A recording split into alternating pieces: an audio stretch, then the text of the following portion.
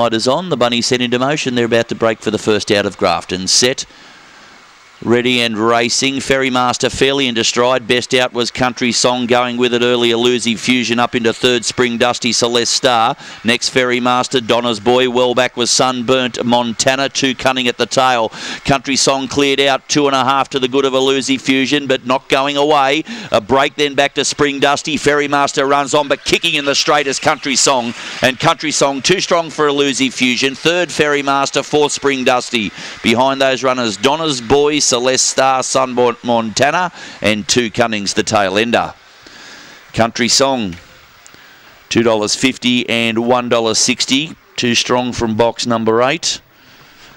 Has defeated number 7, Elusive Fusion. Was doing well mid-section to stick with the tearaway leader.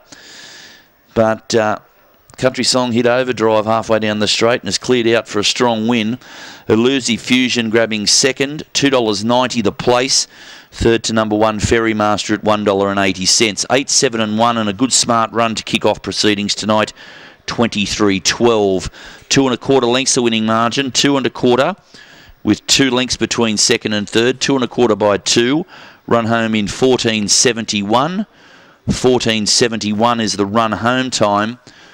And our fourth's gone to number 3, Spring Dusty. 8, 7, 1 and 3 are the numbers on the first event.